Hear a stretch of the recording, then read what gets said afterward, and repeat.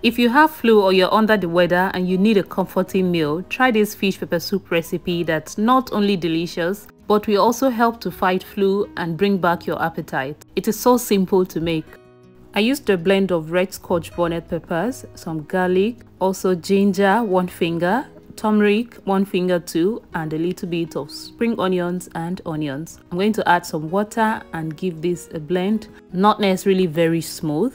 The turmeric will stain your blender jar a little, but by the time you blend other ingredients 2 to 3 times, it should fade. So now I'm going to pour the pepper blend on my already cleaned catfish. Then I'll add stock cube and salt, and of course my pepper soup spice mix. I have the recipe on this channel, you can check it out. I will also add a bit of lemongrass and Aidan fruit. If you can lay your hands on lemongrass, please try it in your pepper soup and you will see the difference. 15 minutes later, I'm going to take these out, the lemongrass and the Aidan fruit, and I'm going to top it up with some chopped red scotch bonnet peppers. I'll finish off with curry leaves. This leaf is so medicinal and the aroma is amazing.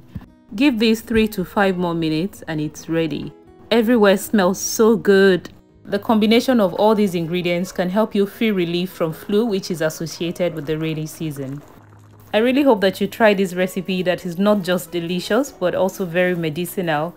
I'll list all the ingredients in the description box, so please check it out.